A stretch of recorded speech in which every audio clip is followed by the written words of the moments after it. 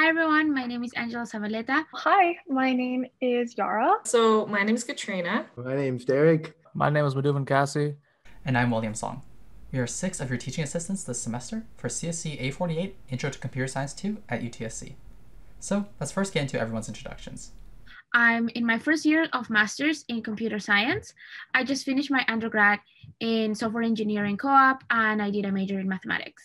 I am in second year and I'm pursuing a computer science specialist, software engineering specialist, and a statistics major as well.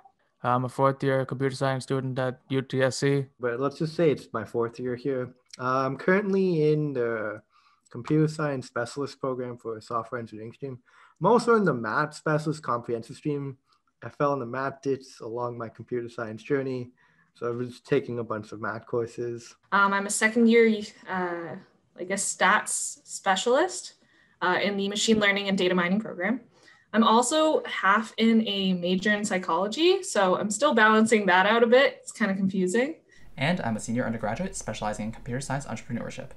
Over the last 3 semesters in which I've been teaching this course, I get asked a lot about how does one succeed in A48. So I asked my fellow TAs here for their advice. So first things first, what would you tell first year you? So something I did in first year that right now I would tell my first year me to stop doing is comparing myself to others. No matter what achievement I was able to accomplish in first year, I immediately diminished it because I was so overwhelmed with posts and how, everyone around me is probably doing so much better. Like, this is nothing. I really let myself down and I wasn't able to celebrate any of the good things that I was able to accomplish in first year. And, now that I'm in second year and I've grown a little bit wiser, I realized that, I really missed out on so much pride in myself and feeling really accomplished because I was always comparing myself to others. Don't be scared of asking questions because coming from a male dominant program, sometimes you don't want to show that you don't understand the concept or that you're having some trouble understanding a certain topic, but everybody is struggling on first year to catch up and trying to find better ways to learn. So I will tell my first year self to don't be scared of asking questions. I'd probably say get more sleep. A lot of first year students, and especially coming just from high school, you're like, oh yeah, I'm gonna stay up to like 4 a.m. and then go to that 8 a.m. lecture and I'll be completely fine. Now I'm gonna do that for a month and I'll still be fine. Fun fact, that doesn't work. You aren't fine after like a week and then you kind of crash. And so it's really bad for your mental health. Make sure you get sleep. Make sure that you try to start those assignments ahead of time because they're probably going to take more time than you actually expect, especially in A48. Talking to first year me, I'd say probably the biggest piece of advice is don't get complacent, especially going into like second semester, first years when you take A48. The courses do tend to get harder. And not only that, especially if you have background coming into computer science, A08 might have been stuff you've known for the most part.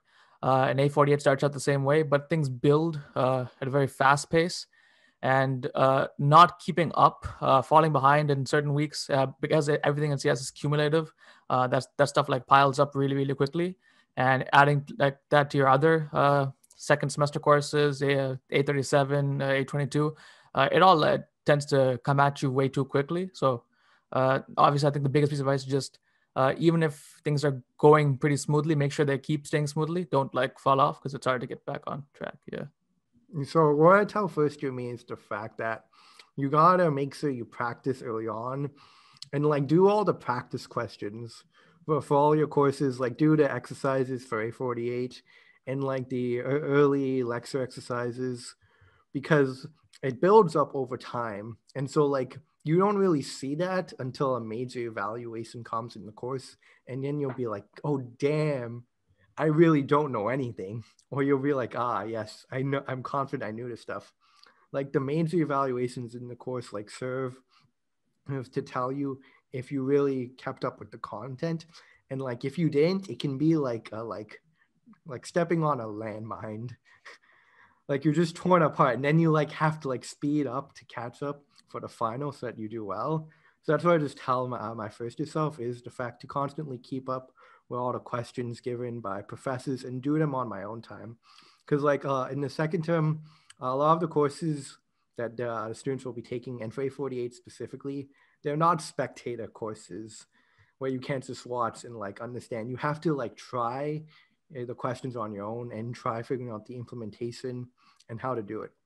Because then you'll build confidence in yourself that you understand the content. A lot of TAs saw that a strong understanding originated from practice.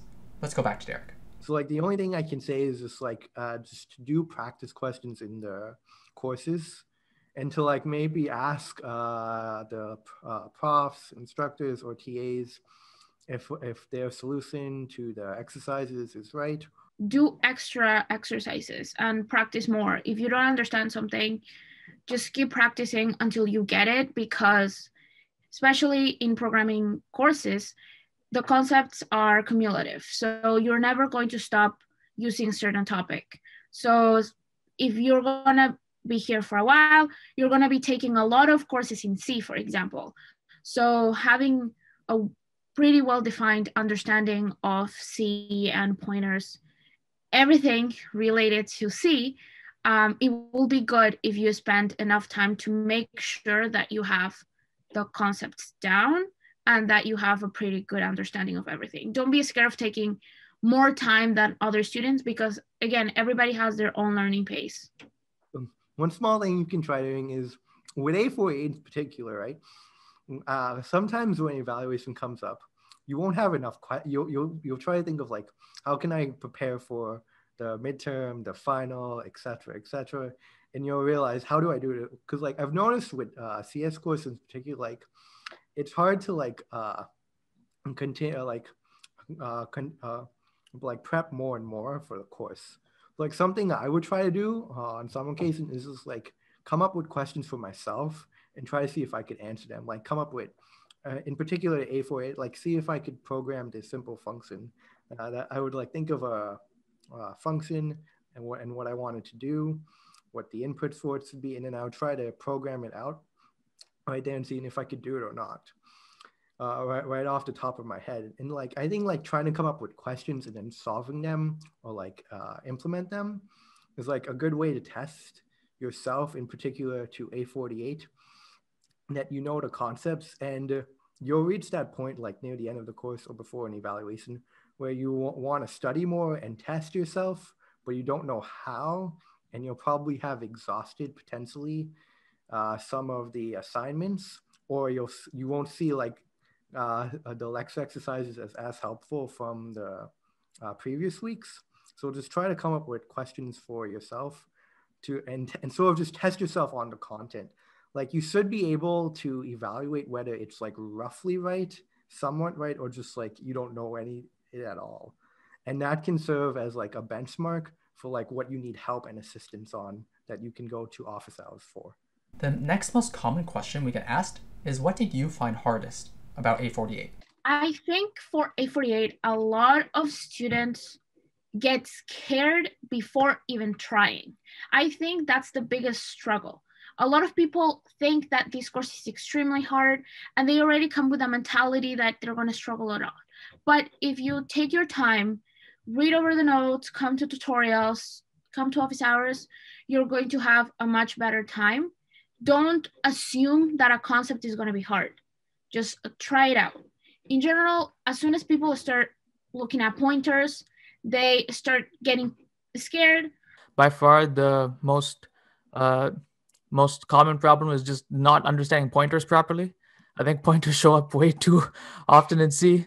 I mean, if at some point everything ends up being a pointer. Basically, I think we introduced pointers pretty early, but once we do, make sure like your grasp on them is completely solid, like as foundational as possible, because the rest of the course is all built upon it, right? It just like ties into my previous point, don't get complacent. Everything is pointers. If you understand pointers and double pointers and delimited pointers, whatever, like understand everything as clear as you can as soon as everything comes up, everything else just kind of falls into place. But like if you don't understand that basic concept, like and you kind of wing your way through the first couple of tests, like you'll stop winging at some point. Probably near the end of the course. I think that happens in a lot of courses though. So being able to keep pushing through those last hard sort of topics, it's kind of a way to finish off the course. So definitely study those trees. I know you don't know what I mean, and I'm not talking about nature, but make sure you study those trees, you understand the different types, and definitely the sorts. I feel like that'll really come in handy with future courses coming up. So yeah, just keep pushing through at the end, because I know it's really hard to motivate yourself after like 3 months of hard work, but you're almost there, and don't stop yourself then. And some students are really used to studying in a way that unfortunately does not work for computer science. I'll let Yara get into what you should not do. Memorizing code or memorizing what's in the notes word for word without being able to apply the concepts you've memorized to different situations. Sometimes we see certain implementations of data structures that's coded out for you in the notes. And you just think that as long as you memorize that, you're set. You know how to implement a linked list whenever, wherever. But the second you get put in a midterm where it asks you to implement a linked list in a completely different scenario, you blank out because you've only memorized how to do it in a certain situation, in a certain example. And so one area where I see people struggle with is the fact that they're just memorizing without actually taking the time to work through exercises and really think about how to approach problems without having to memorize the answers. And the last question was, what are some small changes you can make to your study habits that will benefit you? First one that's probably pretty tempting, especially now that you're at home, don't study on your bed. What's even better is if you can study outside of your bedroom. I know some people, they might not have that option, but even if you're like, I don't know, at a different table or in a different room, you can put yourself in that school working mindset so that you're not just relaxing in your room. So you separate your personal life from your working life. And that, I think, is one of the biggest things, especially being able to have time to relax. That's really important versus knowing you need to study. So this one might seem a bit counterintuitive, but I think the best piece of advice I've gained over my degree is just not taking notes when the teacher is talking, which, it seems counterintuitive, but explain my point. I find, especially in first year, a lot of people are like, yo, I'm gonna get on this. I'm gonna be taking notes at all times. I'm gonna write down everything the professor is saying. But really, all you end up doing is committing most of your thought processes to writing everything down as fast as possible, and you're not spending the time to understand it. What I found worked best for me, even in in-person classes, was not taking notes at all and just really understanding what the professor is saying, because that's what they're really here for, right? Otherwise, they just provide the text to you on a document. You can just read it over whenever. Being able to understand on the fly and ask questions when you don't, and then going to review notes posted online and then taking notes later, I found to be much more effective. And now in this online environment, you can just rewatch the video, you literally can watch it twice or pause or whatever. So I think the best way to study, as unintuitive as it may seem, is just to focus on the content and not the memorization or the note taking or whatever, If you don't understand something, come to your TA, come to profs, and ask questions. Don't be scared of asking questions. So one thing I've been doing to really get me focused on what I'm doing without being distracted is actually having some sort of self-control app. There's actually an app called Self-Control, which, blocks you from going on any site you choose for any time that you set it to, which forces you to basically not procrastinate on any of your social media accounts and really just spend the time you allotted to study. So that's one thing I definitely encourage. If you think that you often use social media and procrastinate on there, get self-control, and it's called self-control. Get self-control, and hopefully it'll help you limit your social media use when you're studying. But by far, This was the most common advice. Writing out all your goals for the day, every day, on like a little notebook. Like I have this schedule right here, this notebook. I don't know if you can see it. But like I put like all my due dates, everything I have to do down on there. And so like it helps me keep organized because like I forget things really quickly. Like I'll be thinking one thing, then like a while later I'll get distracted and completely forget. And if it's like an assignment that, or like something else important, that can be pretty concerning.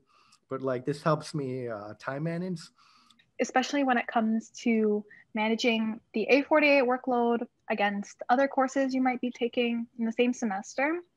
And you know, it's totally understandable. Sometimes some courses come up and, you know, you need to prioritize some assignments or quizzes coming up over, you know, some lecture material. But it's so important to stay on top of your work and attend lectures regularly, because the rate at which you start falling behind is just so quick the second you start, you know, holding back a little. So that's one area of where I see students struggle. Try breaking it down to smaller steps and then setting designated times that you need to finish those. So if you have like a big project that's due in 3 weeks, don't wait until like the last week to start on it. Maybe it has like different functions that you can start on. So be like, oh, okay, by the end of the first week, I'll finish at least 3 or 4 functions. And then the next week you keep going. And then finally, like the last week, you can just look over it. So I think being able to break it down, the workload in all of your different courses, and then being able to go through each one, scheduling yourself. Make a plan of not only what you want to accomplish for your courses, but also for yourself. What are things that you can do to feel accomplished every day?